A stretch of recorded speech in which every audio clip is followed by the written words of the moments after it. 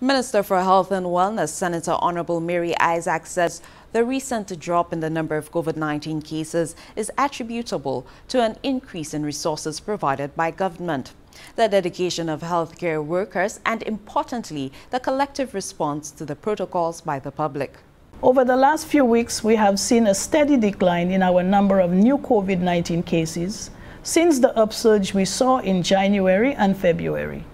This is due to your support to the efforts of the Ministry of Health and Wellness and the government of St. Lucia by observing the protocols, washing our hands, wearing our mask, and social distancing. The road to get here has not been an easy one. The Command Center, the Ministry of Health, and the government of St. Lucia had to make some tough decisions in putting strict protocols in place, especially a stricter curfew over the recent Easter weekend. We know that by our very nature, we are a sociable people, and that sacrifice over Easter was not an easy one.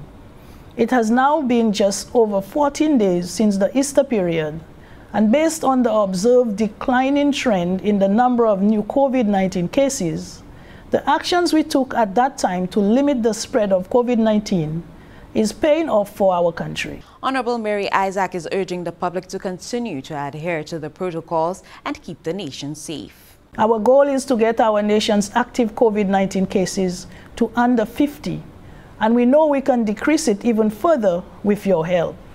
This will allow us to reopen more sectors that have been affected by the implementation of the needed public health measures. As a government, we continue to monitor the COVID-19 situation and look forward to the steady drop in the number of new and active COVID-19 cases. We must thank the public for their great sacrifice that contributes to the success in the management of this pandemic. Thank you for practicing the protocols and helping to keep all of us safe.